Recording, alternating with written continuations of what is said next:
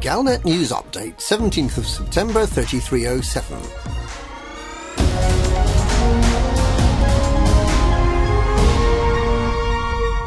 Commanders in the Cornsar system are reporting that they've been contacted by Salvation and sent on a secret mission to deliver components for an anti-Xeno weapon. The message arrives as suspicions grow that the Aegis megaship Alexandria was wrecked in the Cornsar system following the discovery of large numbers of Guardian components in combat aftermath signal sources. The Thargoid presence in the system has grown significantly, with large numbers of non-human signal sources of all threat levels. It seems clear that the population of the system is under significant threat from the alien menace.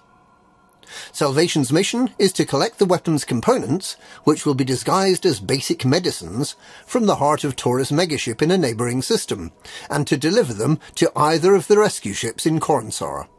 With these weapons parts, Salvation will be able to help eliminate the Thargoid fleet.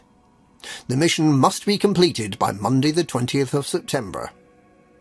Salvation is offering a reward for participants in the form of a modified Class 2 Guardian Gauss cannon, with increased capacity and burst fire but reduced optimal range, which will be placed into storage on the Bright Sentinel megaship in a neighbouring permit-locked system.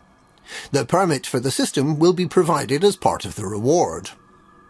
Salvation repeats again that Aegis cannot be trusted, and appears intent on working in competition to the failing agency rather than with it. It's not clear at present whether the mission is being offered only to those who've previously helped Salvation.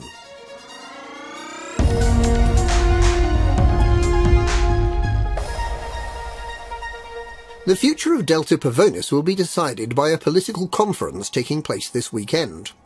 The system, which was one of the founding members of the Federation in 2242, has been run as an independent dictatorship by the autocracy of Delta Pavonis for some time.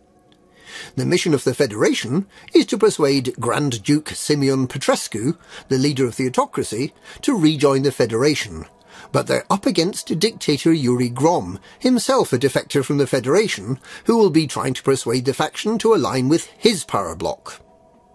In what might be seen as an ominous sign, both ambassadorial teams arrived at Kessler City on Regan's Legacy aboard megaships.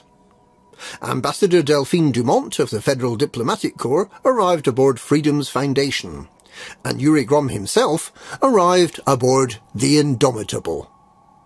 If the Federation can get Delta Pavonis to rejoin the Federation, there may be some hope that they can stem the tide of defections that has been plaguing President Hudson since the founding of the Proactive Detection Bureau.